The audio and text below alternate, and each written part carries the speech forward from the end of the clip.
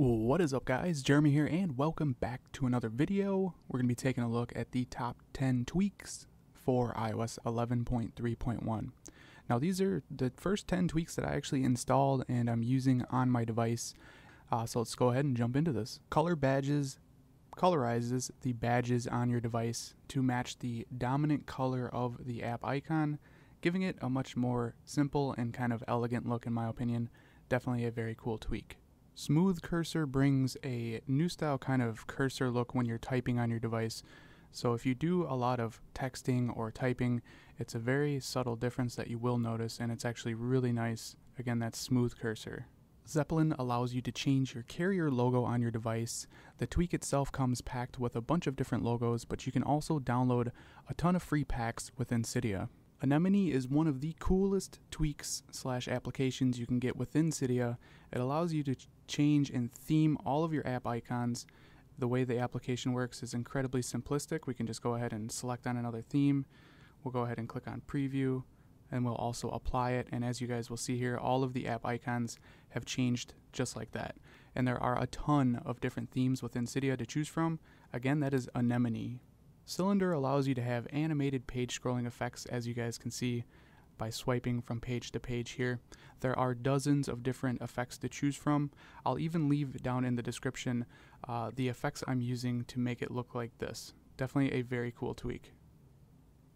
Dark Messages iOS 10 does work on iOS 11.3.1. As you guys can see, it basically brings dark mode to the Messages app. It also allows you to customize and change the color of the chat bubbles and a few other settings. Definitely a really cool tweak. Again, it's called Dark Messages. Filza is a system-wide file system application for your device.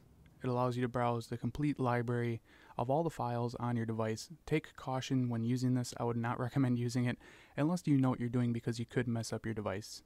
PowerSelector is a very cool tweak from CYDIA. It gives you a new toggle within Control Center that you can add, and if we go ahead and click on that, as you can see, it will give you a ton of different options. I mainly use this for the respring functionality, but as you guys can see, you can power off your device, reboot it, go into safe mode, respring, so on and so forth. An awesome tweak to have. LockPlus Pro allows you to customize your lock screen.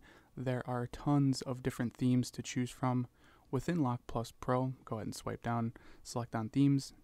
Just go ahead and apply a new theme, and just like that, as you guys can see, the lock screen has changed how it looks. It's very cool. There are themes that come with weather widgets, also temperature and stuff like that. So very, very cool tweak to customize the look of your lock screen. The last tweak I got for you guys is called Boxy 3. Pretty much what it allows you to do is to completely customize the layout of your home screen. As you guys can see, my icons are kind of squished together just a little bit more. If we go ahead and swipe up, as you can see, there are the settings for Boxy 3, and literally all you have to do is just sit here and make fine adjustments, and you can pretty much make the layout of your icons however you want them to be. Definitely a must-have tweak. So there you go, guys. Those are 10 awesome tweaks that were the first ones I installed on my jailbroken 11.3.1 device. They're all listed down in the description in case you guys want to download them and try them out within CYDIA. I'll also leave some other information down in the description. Shout out to everybody on Instagram and Twitter that got to see the preview of this video. If you guys aren't following me on Twitter or Instagram, the links are down in the description. But anyways, I hope you guys enjoyed this video. If you did, definitely throw me a thumbs up, and I'll catch you guys in the next one. Later.